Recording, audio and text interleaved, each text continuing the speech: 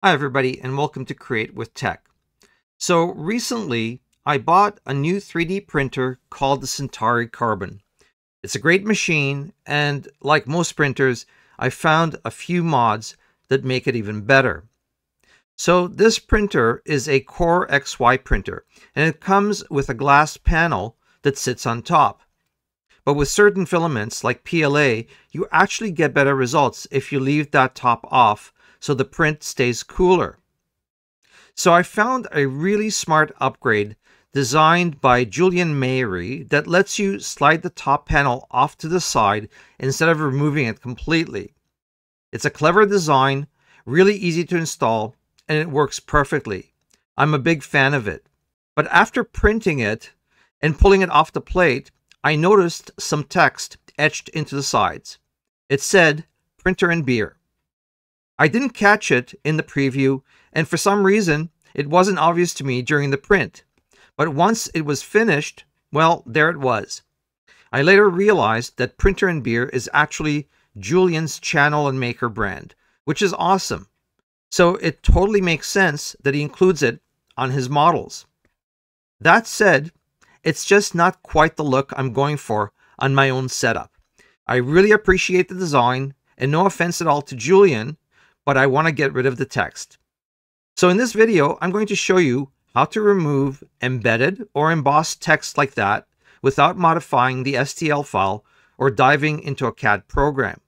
You can do it right in your slicer. I'll be using OrcaSlicer, but the same method works in PrusaSlicer and probably in Cura as well, though I haven't personally tested it on Cura.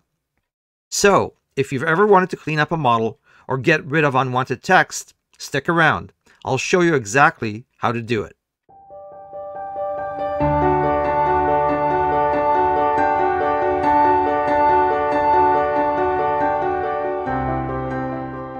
All right, so we're going to start by bringing in the part into the slicer.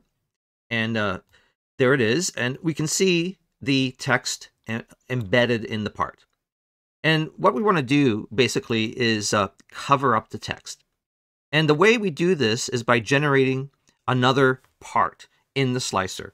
So in OrcaSlicer and in PrusaSlicer and other slicers, you can generate a part. And we do this here by clicking on the part that's on there already, and adding another part. And we're going to add a cube. And we're going to say OK to switch per object setting mode. And what this means is that we're going to see all the parts listed on this window here. All right, so what we need to do now is change the size of the part. We want to change it so that we can cover up the text. So the way we do this is by going to the tools up here, and there's a scale tool. We click on that, and we want to make sure that the uniform scale is unchecked. So if you see it like this, you need to uncheck it. And what we want to do is essentially change the scale of the part so that it will properly cover up the text. So the x-axis we're going to change to 1 millimeter because the text is probably about 1 millimeter indented into the part. So we'll say 1 millimeter, and then we're going to change the y-axis to 10 millimeters. I did measure it here between this point and this point, and it's about 10 millimeters. So I'm going to change the y-axis to 10. So now we need to change the height of the part. So the text in the object is about, let's say, 75 millimeters. I'm going to just give it a little bit more room, so I'll say 100 millimeters. All right, so now we have the part that we created in the slicer, which we're going to use to cover the text. And the way we're going to do this is by grabbing onto the part by using the move tool. So we'll click on the move tool, and then we can move the part to wherever we want it placed. All right, so if we zoom in, we can see that the part is not quite in the right place. We can just sort of move it to where we want it. Now, we can eyeball this if we want. We can just essentially move the part and try to get it over the text so that it covers it up. And that can work, but it's a little bit fiddly. As you can see, it's very hard to get it right where you want it, right? So there is an easier way to do this, and that is by using the calculator and the measuring tool in the slicer. So let's do that. We're going to take the measuring tool. Now we picked the wrong object, so we need to unclick this. We need to go to the main object that we're trying to cover the text on. So I'm going to click on the object that we're working with. And what I want to do is basically measure the distance from here to here. So let's do that. We're going to click on this edge, and we're going to click on this edge. And we see here that the distance between here and here is 65 millimeters. So we know basically how wide the object is. Okay, so at this point, what we need to do is go to the other object, to the cube, and we're going to close the measuring tool because we don't need it anymore. So we're going to go to the cube, and let's just move it out so you can see it. Okay, so there's the cube, or the object that we created.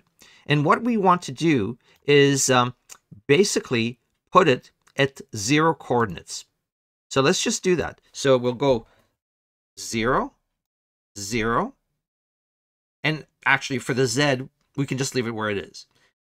Actually, let's just put it at 0 so that you can see exactly what we're doing. So we're going to put it at 0. So the object now is at 0 coordinates.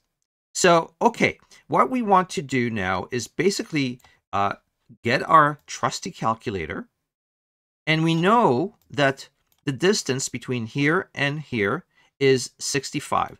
So we're going to do a very simple math calculation. We'll take 65 and we'll divide that by 2, and we'll get 32.5.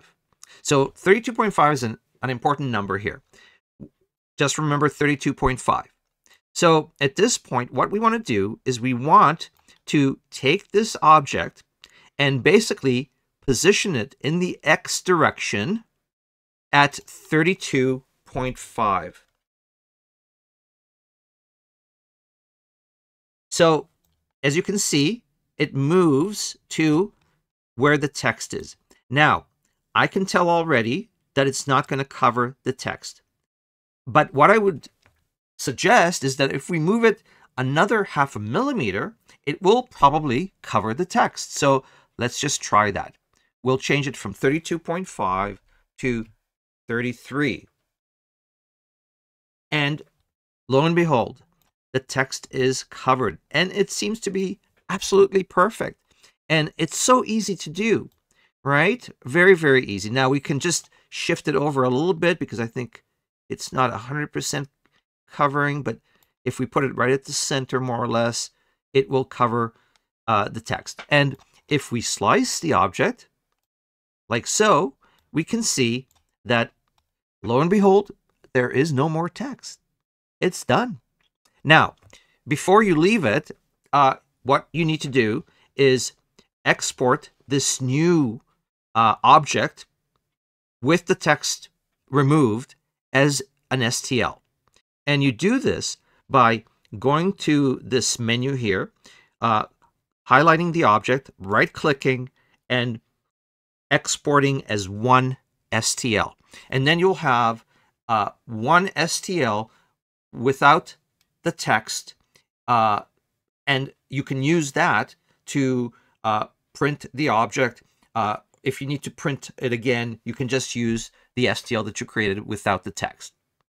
Okay, so that's how you remove the text from an object where the text is etched into the object. But how about if the text is embossed? How do you remove it then? Well, I'm going to show you that now. Okay, so the way we remove an embossed text is very similar to the way we removed the etched text, with some minor differences. So let's get rid of this object, first of all. And I made a simple embossed object that I'm going to bring onto the plate. So as you can see, this is an object that says delete me. And instead of it being etched, it's embossed. So what we need to do, first of all, is repeat what we did previously. We need to create an object. But instead of creating a part, we're going to create a negative part. So a negative part basically deletes or erases anything that it comes in contact with. So we're going to use a cube as we did before. And we're going to say OK to this. We're going to take the negative part, which is kind of transparent, as you can see, and we're going to bring it up so that it covers the embossed text, more or less. So there we go. We'll move it to the center here. And what we need to do now is basically make sure that this edge of the negative part meets the edge of the part with the embossed text. So we're going to use some calculation again. So the first thing that we need to do is find out how tall the part with the text is. So we're going to click on it, and we're going to go to the scale tool. And we know by looking at the Z-axis that this object here is 21.87 millimeters tall. So that is a very important number, because what we're going to do now is shift to the generic cube that we made. So we'll click on that, and we'll go to the move part, and we will move it to 20. What was the number again? Let me just check that out. So the number was 21.87. So we need to move this object to 21.87. I'm going to click on this object, and I'm going to go to move, and I'm going to put 21.87 in the Z-axis, 21.87. And we'll click on that. And as you can see, the negative part is exactly meeting the top of the part with the embossed text. Now, if we slice it this way, you'll see that the text is gone where the negative part meets the object with the text. But of course, we want to remove the entire text. So what we need to do is we'll go back, we'll click on the negative part, and we will scale it. And we can just do that manually. We'll just go like this, and it will cover the text, and we can slice it again, and there it is. It's gone. Easy peasy. And of course, what we're going to do now is simply right click on it, and we'll export it as one STL, and we've got an object without the text. All right, so I just want to share with you what this looks like with the print, and then show you what it looks like after I removed the etched printer and beer slogan. But before I show you what it looks like without the slogan, I just want to say thank you to Julien Mairy for doing this design. I really do appreciate it, and I hope you don't take any offense by me removing your slogan from the part. The thing is, I'm not much of a beer drinker, and if my friends come over and they see this on the part, they're really going to wonder. So no offense meant. I really like the design, and I appreciate it very, very much that you made this. Okay, having said that, let's look at what it looks like without the actual print on it. So, as you can see, it looks very good.